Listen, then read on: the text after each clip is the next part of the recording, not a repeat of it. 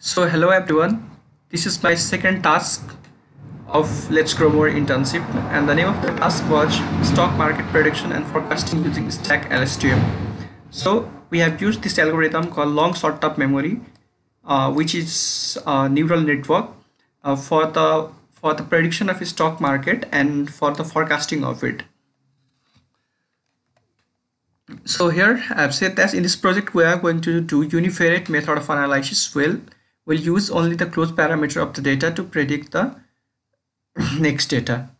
So there are various ways of analysis of your data. They are multivariate analysis, univariate analysis. In multivariate analysis, what you have to do that you have to use more than one features for the prediction, but here we are using only one feature for the prediction. So at first I would like to explain that where you are going to use this RNN called recurrent neural network for which is also called LSTM, long short-term memory used RNN. So talking about this algorithm is a neural network is a kind of neural network that it remembers the previous inputs, and according to that sum of the previous inputs it gives the next output. So similarly in the stock market we are going to predict the next data on the basis of the previous working days data. That's why this algorithm is suited in this project. And yeah, this project is also a time series analysis, and we are going to use close price of the data. So at first step is the importing of important library. So there are the three basic libraries that I have imported. They are NumPy, Pandas, Matplotlib, and here NumPy is numerical Python. You can use NumPy for the making different type of matrices, and manipulation of matrix, and generate different type of arrays and all those. And Pandas is used for data frame, or we say the data manipulation. Like if you have the CSV data, you can manipulate it, you can drop the column, you can do anything with your data. And this Matplotlib is used for the plotting of your data. So at first I have here imported my data set, and you can see in the data set we have a lot of parameters, a lot of attributes that are data, open, high price, low price, last and trade quantity, and turnovers. And these all are our stock market data, which are from NSE Tata Global data. And I've used the you can also find data in this link, or you can find this data in Kaggle as well. So I'm going to explore the data set. So at first I have now here using this isNull.sum function in the data set. I have found that is there any data which is null, because at first we have to do data pre-processing, where we need to assure that our rows any rows should not contain null data. If the row would contain null data, it would be very hard for our algorithm to analyze that. And that's why we'll take various kind of steps if there are null data. But here you can see there are no null data. That's why we do not need to go on next step. So you can see in this column, in this box, what I have did that I have extracted this. I have sorted the data. I have sorted the data on the basis of date. And what does this in place equals to true means? It means that if you are doing this in place equals to true, your data set is automatically going to be modified. If you are not going to use this in place equals to true, your data will not be modified. It will be modified for temporary. But when I'm used in place equals to true, it is modified. Immediately. And ascending equals to, because I want to put my date in ascending order.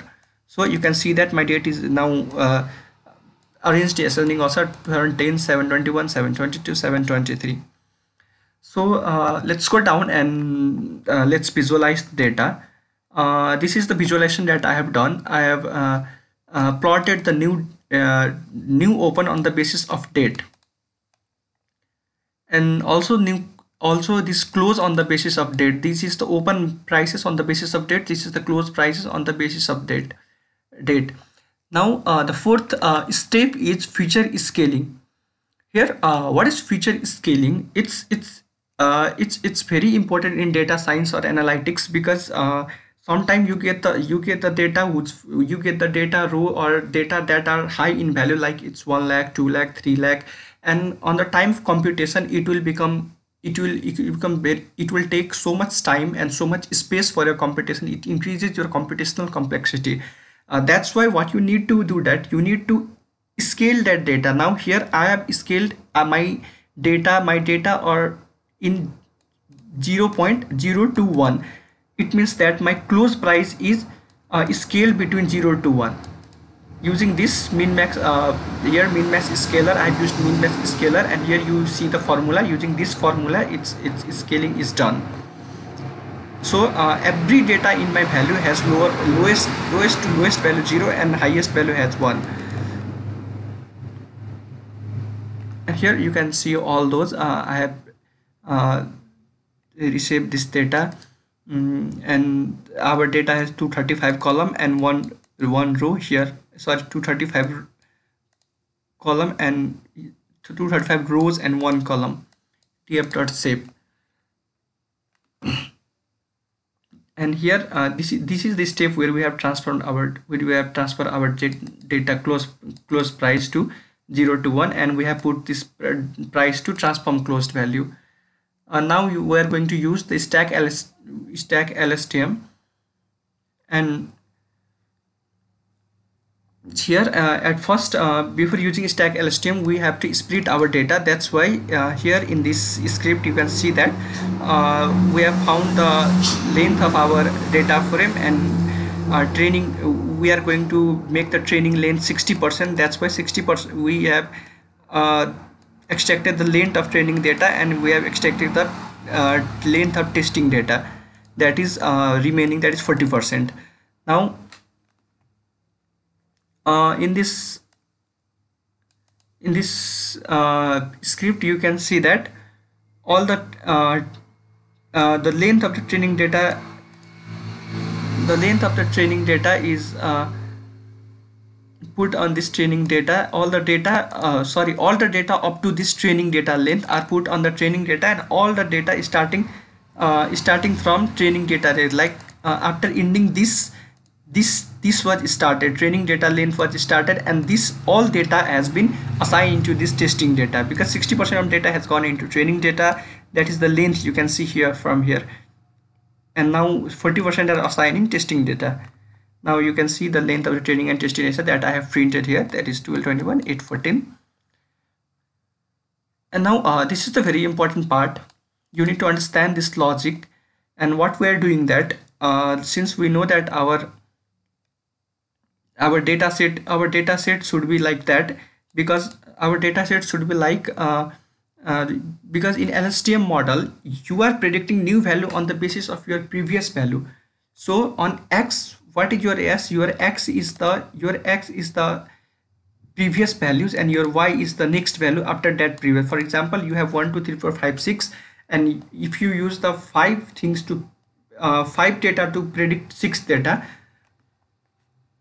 then you have to do this. Here I have made this two empty array, and now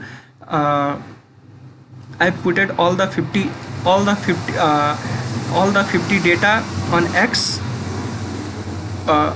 Here you can see that I have make data set length 50, because after 50 closing price, the next 51st closing price is predicted. That's why using this function I am doing that.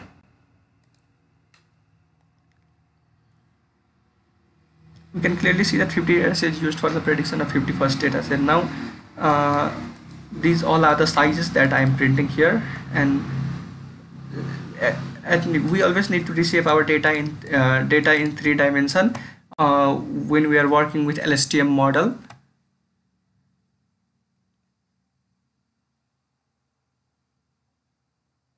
Now you can see that I have used sequential class from the TensorFlow Keras, and now I have fed my data. I have made my object of the sequential class, that is MDL, that is my model, And now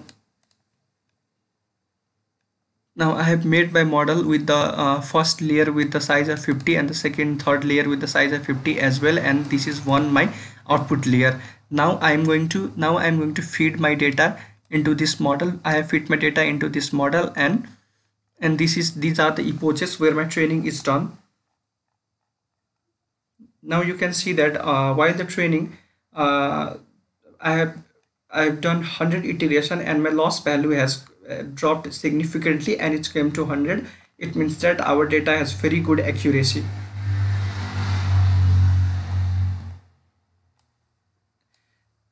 Now what we are doing that this is the scalar dot inverse transform. We have scaled our data to 0 1, and this inverse transfer function reverse your process of scaling, and it creates your original data for our prediction. And now we have used our data for the comparison.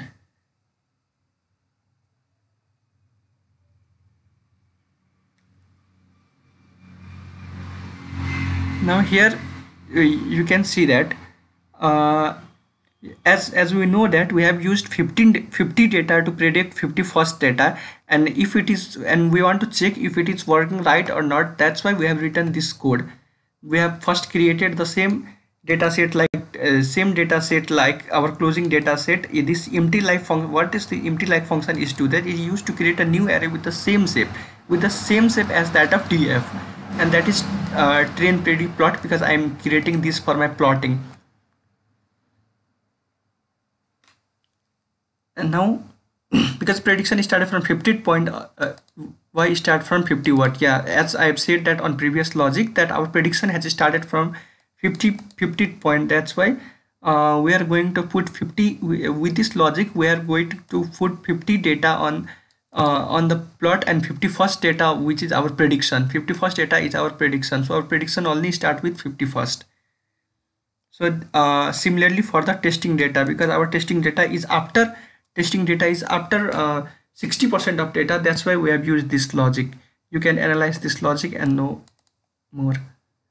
And now we have plotted this. You see in that my prediction and the original data has aligned very closely.